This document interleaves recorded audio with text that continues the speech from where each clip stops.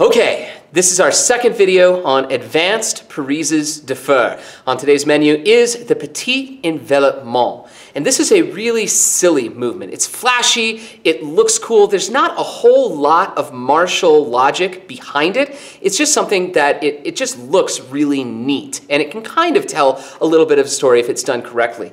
And it introduces a concept where one of the actor combatants is really doing all of the work to make the other actor combatant look really good. And this is a long story tradition in stage combat, particularly in Hollywood film combat sequences, going back to the great legends of sword fighting, Errol Flynn and Basil Rathbone. And Errol Flynn, of course, was this famous actor who played the heroes in all of these swashbuckling films.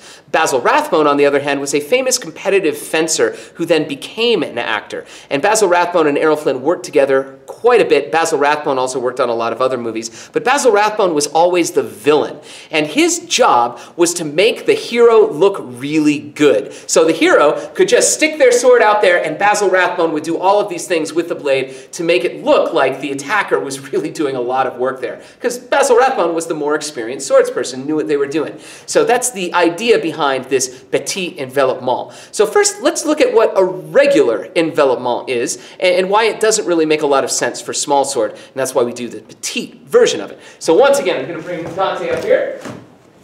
Okay, so there's two different types of envelopments, but basically an envelopment is when you pair a bind through with a bind over, and you take the opponent's blade through all four lines of attack. So for instance, we could start here, right foot forward. Dante attacks my right shoulder, and I carry 3 here. I might start with a bind through, where I bring his blade down to my left hip, and then I could finish with a bind over, where I bring his blade back over, back to where we started. Now again, there's no real reason to do that in a sword fight, but it's something that we can do. It looks rather flashy, and if we're moving at the time, so go on here and attack here, and then we pass as we go through, and then we pass as we go through again, it can look like I'm working to control the blade when all they're doing is just kind of sticking their sword out there.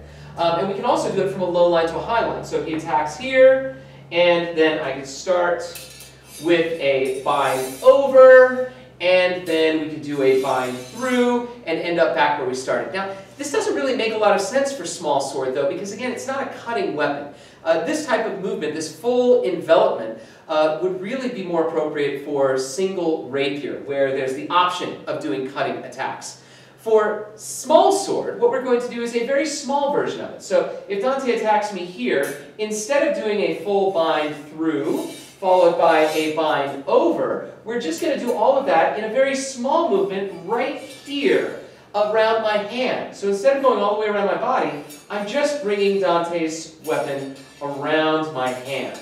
And this might look familiar. It looks an awful lot like Dante is doing a bunch of doublés. And I'm just doing these full counter parries to try and catch his weapon. But really, I'm doing all the work, and Dante is just sticking his blade out there, and I am doing these petite envelopments as if I am trying to catch his blade, and then when I finally stop, I can act as if, I finally caught it. He was so good! But I finally overcame it and was able to change the direction of the fight. We can do this with footwork. So Dante can go back.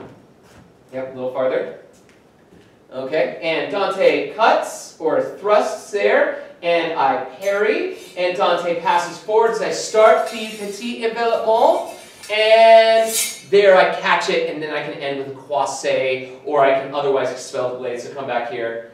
Okay, I'm doing these Petite Envelopments here, and I can just expel it off if I wanted to do something else. But that is the basic idea of a Petite Envelopment. Thank you so much, Dante. And all I need you to show me is very, very simple. Just show me a parry 3 right here, and then give me a bunch of counter parries. And then you can also do it with parry 4, where it's just this Petite Envelopment. You're just bringing that weapon all the way around the wrist. It's very similar to the defensive movement that you would use to counteract a doublé. And that's the goal. We're trying to make it look like our partner is doing a bunch of doublés, and we are having to work to catch up to them, to gain purchase on their blade, to control it and change the direction of the fight. And that is the basics behind a Petite Envelopment. think we are almost done, if not totally done, with the curriculum and should be able to move into assessment choreography very soon. I'll see you then.